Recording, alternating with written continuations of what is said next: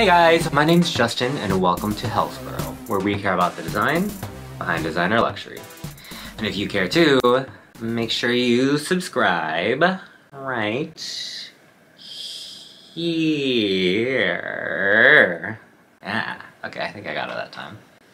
Alright, for today's video, I thought it would be really fun, I thought it would be really entertaining and really educational to do a little bit of a deep dive on this guy, the Balenciaga Gucci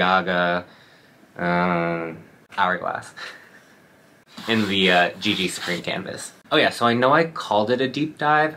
I don't know if that's like what I'm gonna name it, so if it has a different title, that's what it is.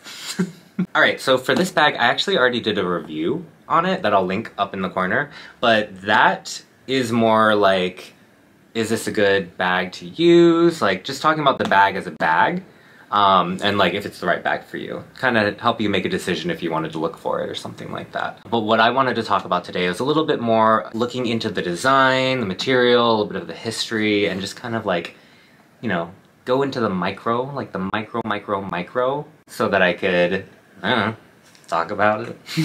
Because who doesn't love overanalyzing something to the point that you hate it? Wait, no, not me. Okay, let's dive on in. Alright, so let's start by talking about the shape of the hourglass bag. I'm gonna actually start off pretty easy with this first thing for me. So, of course, when you look at an hourglass bag, it has this curvature built in. Obviously, when you look at the shape and you turn it sideways, you kind of start to see like that hourglass silhouette. And of course that is, I think, the base of the name for this bag, right? This bag shape, which, keep in mind, is only, I think, like a few years old. It came out in 2019, and it came out in the extra small, small, and the medium. But the inspiration, according to the internet, is that Demna looked to Cristobal Balenciaga's Basque waistcoats from the 1950s. Ooh, okay, here's the thing. I couldn't find any like hard visual references of that or any specific references to something being called a Basque waistcoat. I am aware that Basque is a region of Spain, but you know, I would like to think that like there would be some sort of like acknowledgement of what it is or how it looks. So for me, moreover, I kind of think it's actually a reference to just the very iconic like hourglass shaped jackets that Cristobal Balenciaga did way back when, and then Demna loves playing with that silhouette nowadays, and really like exaggerated it and made it, I think he kind of made it his own. So like for me, that's where I think the whole idea of this like bag shape came from. And I mean, I totally get it. Like, you can totally see like, oh yeah, hourglass silhouette. And the fun thing too is like Demna also has like some like clothing. Like, I know he has like a skirt that actually has this kind of like hem, and he calls it the hourglass skirt. And I think there's also hourglass jackets and whatever nowadays too. I mean, I talk about the design in the review, so go watch that. But I do still like, you can't shut me up from talking about like the structural and how like when you have it on a flat surface, the bag is lifted. I mean, since it is such a recent bag shape, it's still, I think we're all here kind of waiting to see if it's gonna withstand the test of time. I find that normally when you have these like it bags that kind of like explode in popularity, they often like are gone within the next like 2 years, but it seems like this is still ongoing. Which is weird because trend cycles are now shortening, and now like turnover of different styles and looks is changing, and we're starting to look at micro trends. And okay, that's a whole other topic, one that I do not know about. I mean, celebrities, influencers, everyone like loves this bag and has this bag and multiples of this bag, so, or at least like, you know, the hourglass shape. I do think that structural bags are going to stay strong. We've already seen a couple of structural bags that are like pretty popular, like the Prada Clio. I mean, even looking at like some of what Balenciaga has done, like sure they don't look structural, but a lot of their bags are structural. I don't know, I guess it's just the test of time. We'll see what happens. So that was talking about the shape. So I do think that there's like a little bit of an interesting history to it. But I also think that the history of the GG Supreme canvas, yeah, I think it's interesting. So what is coated canvas? I'm sure most people have at least some sort of awareness of what coated canvas is. A lot of huge luxury brands use this as a material, like Louis Vuitton, Gucci, I don't know, you name a brand, 50-50 chance at least that they're gonna have some sort of like coated canvas, you know? But the thing that's interesting for me is that a lot of people think that coated canvas is like some sort of leather. I don't know why. It doesn't feel like leather and it doesn't like have that like leathery smell. I don't know why I did that for smell, like, oh. But it is actually going to be a canvas, typically cotton, and then it's coated in PVC, polyvinyl chloride, which is plastic. But that means that it is a sturdy material because you have that stiff canvas and then you have the plastic coating, which also makes it very durable and water resistant, I would like to say. So really, it is a fantastic material. Now, when we're talking about the actual like look of it, one thing that I did not realize, and I felt very stupid, so I'm telling you so you don't have to feel stupid, is that this is not the original Gucci monogram. The original Gucci print, like all over print for the cotton canvas, was something called the Diamante. So take a look at it and then breathe out and be like, thank God we moved past that. Like, I understand it's important for the house because it was the first pattern on like coated canvas, but like, it's not my favorite. So the Diamante pattern came first, and then it was actually in 1953 that Gucci, yes, that is the founder's name. By the way, if you didn't know that, it's Gucci. Gucci. That also blew my mind. But he had recently just opened his first US flagship store, and it was just like a short time after, I think it's a couple of like weeks actually, that he actually passed away. And then to honor his father, the son created this GG monogram. And that's where this actual print comes from.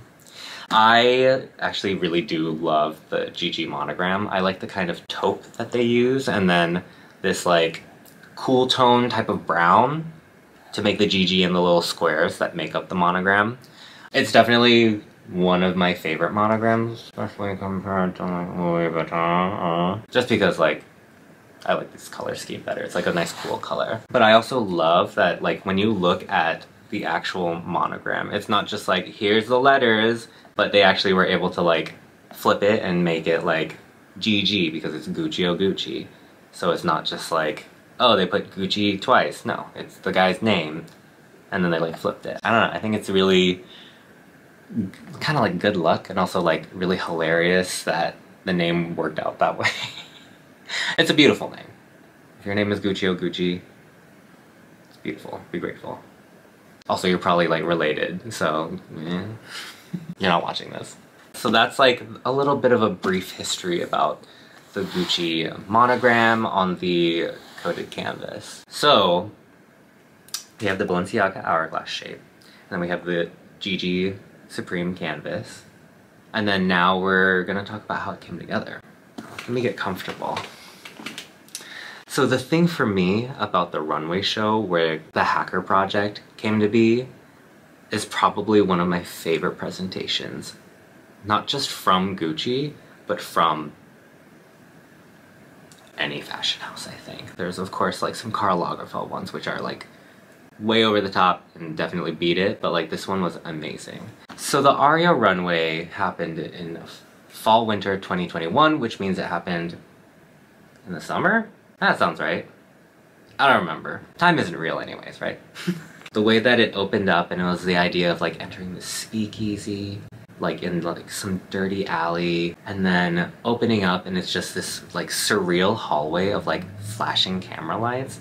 Like, okay, first of all, flashing light warning for anyone with epilepsy, but it is so incredible that they just put this many like cameras, fake or real, whatever, but they had that many flashes. Creating a tunnel out of that and creating this like sensory overload And it almost became this kind of like step and repeat feel, right? Where it's like all the celebrities go and they see a million camera flashes while they pose. But then seeing that runway, and then especially because it's tied to the Gucci centennial, like 2021 was the year that Gucci hit 100 years old, right? So they wanted to make something crazy. Like the whole soundtrack was like all Gucci songs. It was very like the whole like Guccification of like sounds so wrong, but I also love that phrase. But like the Guccification of like their runway, right?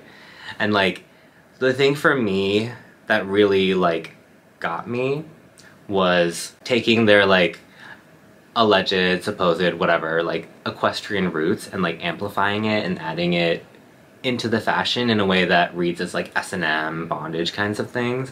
I think there was even like a model walked out with a whip and like hit the whip on the floor, and I was like, okay. It was cool. I really liked it, actually. So then all of that happened, and then out of nowhere, for me at least, this like really insane like statement piece. It read like Gucci, Balenciaga, and having that come out on the runway, I was like, oh, okay, okay. This is like a real thing that's happening. Like they've actually managed to make it happen. I mean, it happened because they're both under Kering. Like that's like the umbrella company. Kind of like how Louis Vuitton is under Louis Vuitton Moet Hennessy, but Gucci and Balenciaga are both under Kering. But the fact that they did this hacker project where like, if you look on the Balenciaga side, which I didn't think was like as exciting, but they used the Gucci shapes there with like a fake Balenciaga monogram, which is fine. But then on the Gucci side, they used shapes from Demna's recent collections, from I think even like 2016 to like current, and they like Guccified it. I know it's not a real word. I know they don't say it, but I like saying it. Anyways, I think it was also like the first time I had seen like two large fashion houses do a collaboration in this way. Like of course we've seen high-low with H&M and whatever luxury fashion brand, and Off-White Nike, like there's a bit of contrast, so that's how it made sense. But then to see two fashion houses going at it like that was phenomenal. For me, like this bag, it represents like a moment of pop culture. Like we've even seen like Sarah Jessica Parker in the Sex and the City reboot. She had like the small version of this. The viral hype I think was so interesting that like even once like any sort of like memories of this are long gone, I'm still gonna love this bag because it is so ridiculous and it seems so impossible. Like this does not look like a real bag. This one is. But like it's just ridiculous. Like it's very clearly it's a Balenciaga shape, but then with very clearly it's the Gucci monogram. Like, come on. It's definitely like one of my favorite bags to own because I feel like I'm owning a piece of fashion history with it. A giant fashion house that has an it bag in this shape collaborated with another fashion house that has a giant like store of products using this monogram, and they just like mashed it together. I don't know, it's insane. That's what makes this bag a standout in my collection. That definitely means that I'm going to hold on to this bag for quite some time. So that's it for the deep dive. I hope you found this interesting, and I hope you got something out of it, because I do love looking at like unique bags and kind of picking them apart and seeing like all the different like parts and pieces. But that's all I have for you today. If you like this video, please make sure to like and subscribe. It lets me know that you like this kind of content and that you too care about the design behind designer luxury. Until next time, whoa, she's so crazy.